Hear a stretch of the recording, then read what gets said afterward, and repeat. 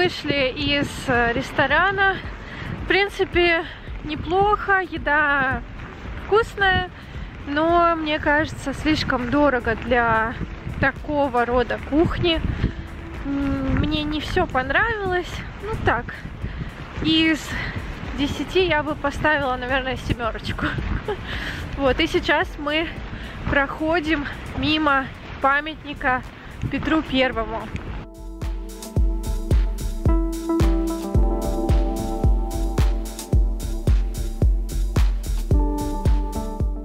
Здесь очень сильный ветер, поэтому я надела капюшон.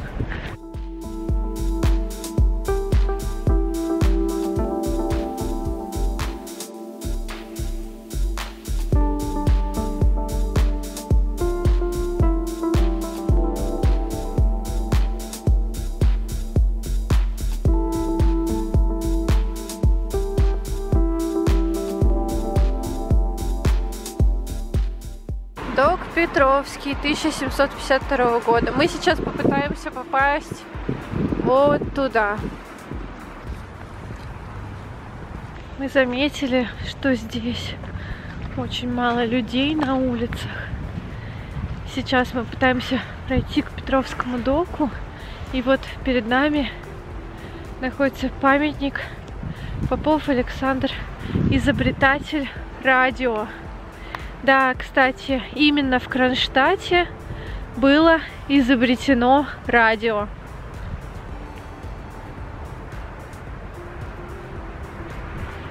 Кстати, о радио, если вы еще не являетесь слушателем моего подкаста, у меня их, точнее, 2 подкаста. Один — это Russian with Dasha, второй подкаст — это Russian Twist, который я веду совместно с Томом из Лондона. Подписывайтесь, слушайте. Смотрите, я иду вдоль очень интересного здания. Это здание заброшенное. Здесь никто не живет, окна пустые. Очень интересно, для чего предназначалось это здание, кто в нем жил. Здесь даже деревья немного поваленные. И сейчас мы посмотрим, здесь какой-то валяется хлам. Видимо, то, что вынесли из этого здания. Сейчас я вам покажу. Какие-то шкафы. Интересно, есть ли здесь где-нибудь пианино. Смотрите, шкафы разные, кресла. Вот этот интересный диван, видно, что старый. И кресло тоже видно такое старенькое. Вот еще красное кресло.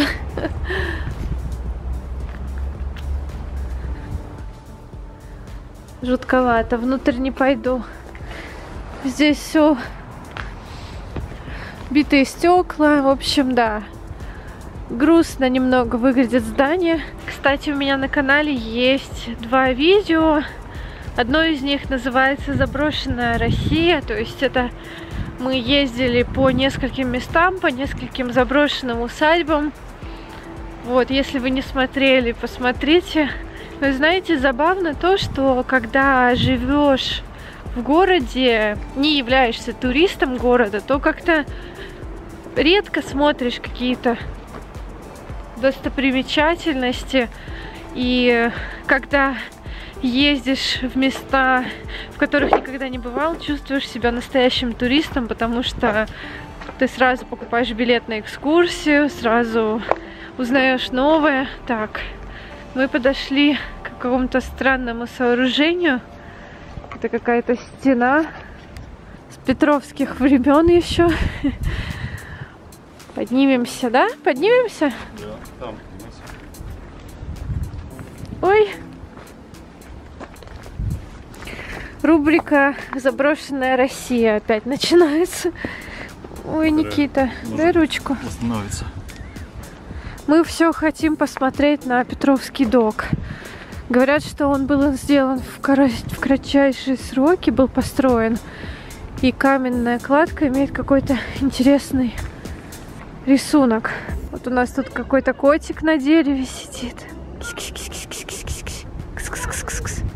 А, ему нет дела до нас.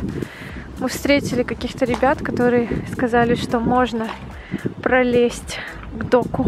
Посмотрим. Ой. Вот так мы.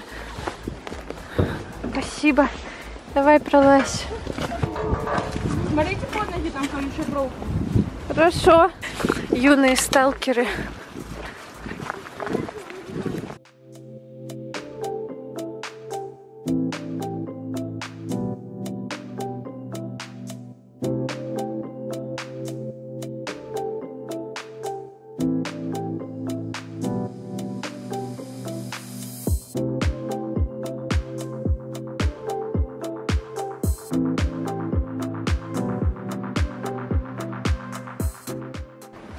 Да, я себя чувствую реально как в фильме «Сталкер».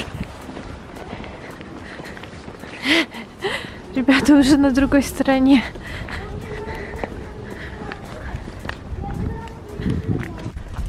Это вот храм, точнее собор. Что-то я уже начала сомневаться в нашем походе.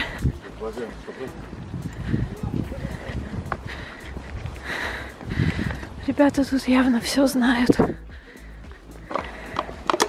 В принципе, и корабль можно. Ух ты!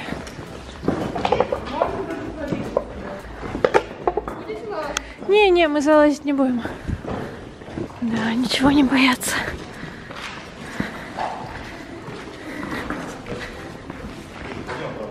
Сейчас. А вы сейчас куда идете? Вы сейчас куда идете? На второй этаж, а там что? Ребят, ну мы дальше не пойдем, наверное. Спасибо вам. Нам, получается, обратно так же, да, идти? Хорошо, спасибо. Пока. Пока. Да, зассали. Взрослые зассали, как говорится. Не, мы просто боимся, что детей-то ладно отпустят, если поймают, а взрослых, скорее всего, нет. Поэтому мы пойдем обратно.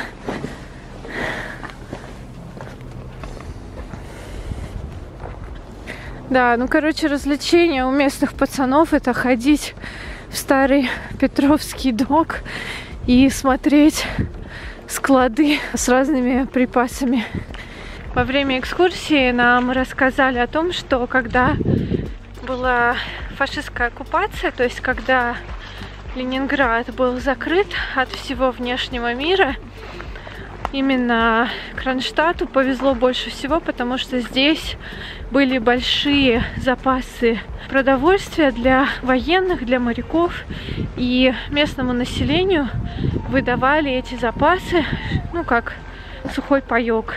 И поэтому им повезло, они могли получать какую-то дополнительную пищу.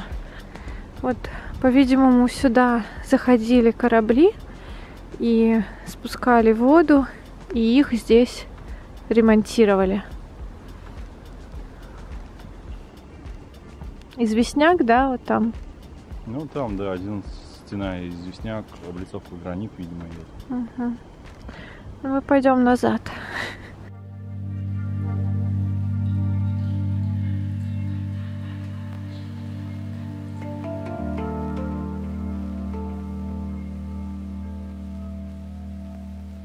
Да, немножко обидно, что мы не пошли с ребятами, но с другой стороны у нас даже не было фонариков, и не факт, что это бы все закончилось хорошо.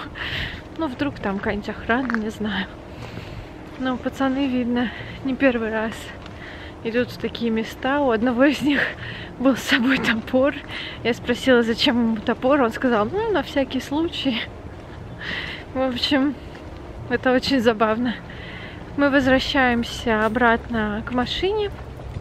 Сейчас, если мы увидим еще памятник рыбке Калюшки, я вам его покажу. Эта рыбка известна тем, что во время блокады Ленинграда, во время Великой Отечественной войны продовольствия, как вы знаете, не было. И Эта рыбка считалась просто сорной рыбой, то есть ее никто никогда не ел, потому что она очень маленького размера, и в ней почти что нет никакого белка. Но если, например, поймать эту рыбу, сделать из нее паштет, это был дополнительный источник энергии, который так не хватало голодающему населению.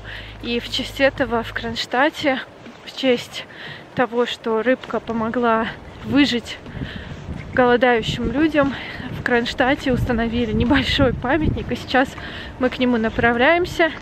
Я надеюсь, что еще не будет темно, когда мы к нему подойдем, и вы сможете его увидеть.